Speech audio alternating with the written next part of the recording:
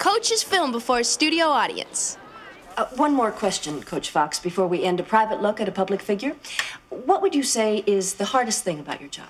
Well, probably the hardest part of being head football coach here at Minnesota State is what you alluded to earlier, Miss Armstrong, is if I want to have a private life, I kind of have to, like, sneak around, you know what I mean, in a town like this size. See, I mean, I can't go on the street without someone saying, "Hey, Coach, how you doing?" Or, "Hey, Coach, how's recruiting coming?" Or, "Hey, Coach, my son thinks you're the greatest," or...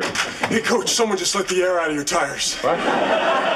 Cut. Dauber! I'm sorry, I didn't know you were busy. I'm doing an interview. How many times have I told you to knock before you come in?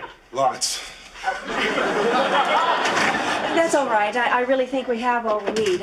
Thank you for your time. I know these things are difficult, but you were very candid. Oh, thanks. You're easy to talk to. Oh, thank you. I'll see you guys in the truck in just a second. God, I've missed you. When can he come down again? Oh, gosh, I don't know. My schedule is so busy. I'm just going to have to call you. Well, call me tomorrow. I'll call you tonight.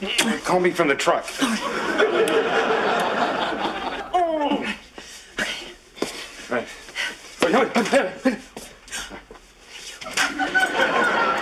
Well, thank you again, Coach Fox. It's always a pleasure to talk to the press, Miss Armstrong.